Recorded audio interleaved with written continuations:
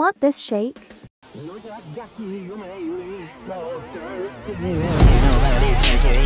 from me. I promise you nobody can say that I need you wrong.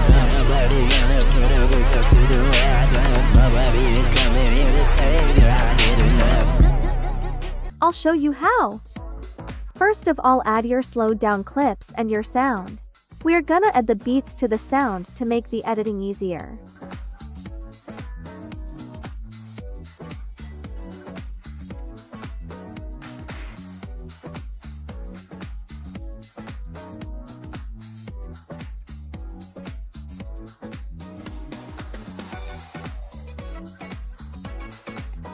Now I'm gonna add Twixtor to my clip.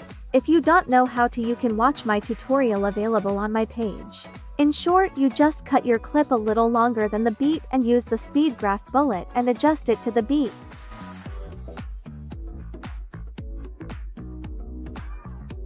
And you just do this for every clip of yours.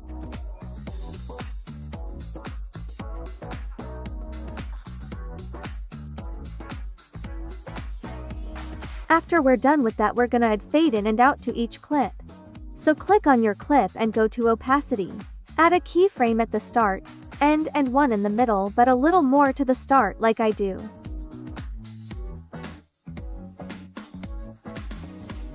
Put the opacity at the first and last keyframe to 45 and the middle one stays to 100.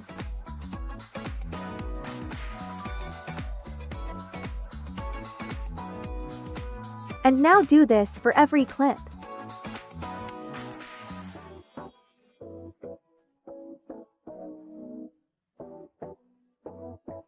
We're gonna add graphs, so don't leave the opacity section and go to your first clip. We're gonna add ease out 3 between the first and second keyframe and ease in 3 between the second and third keyframe. Yet again, do this for every clip. This is how it looks like so far.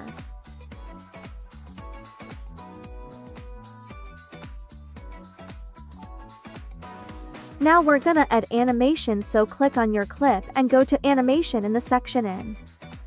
Add the animation called swing bottom and adjust it to 0.2 seconds. Add this animation to every second clip, so always leave a clip in between.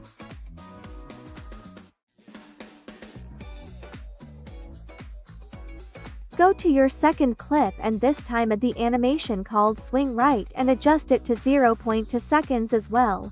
Add this to every remaining clip.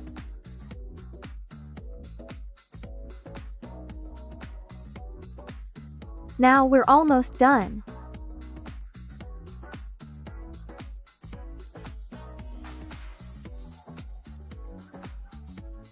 Lastly, we're gonna add zooms, so click on your first clip and go to basics. We're gonna add zoom in for one clip and zoom out for another, so add a keyframe at the start and end. At the end you're gonna zoom in. I'm zooming in 20% more, so 120%. You can adjust the way you want it. Now add this zoom in to every second clip like we did with the animation. Now go to your second clip and add a keyframe at the start and end as well. This time zoom in at the first keyframe. Make sure to zoom it in the same amount as before, so for me it will be 20% more. And the last keyframe stays at the normal size. So do this for every remaining clip.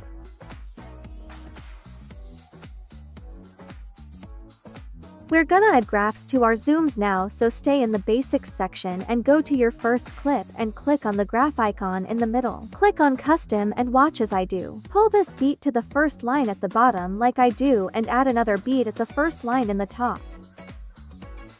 Now drag this dot down between the two lines and do the same with the other dot. It should look like this. Yet again, do this for every zoom. I'll show you how I do it one more time.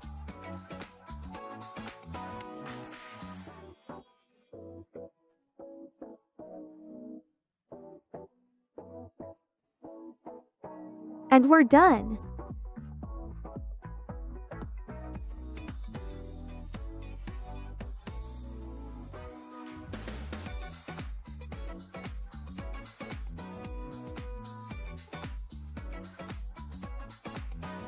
That was it with this video. If it was helpful, a like or sub would be much appreciated. See you in my next video, bye.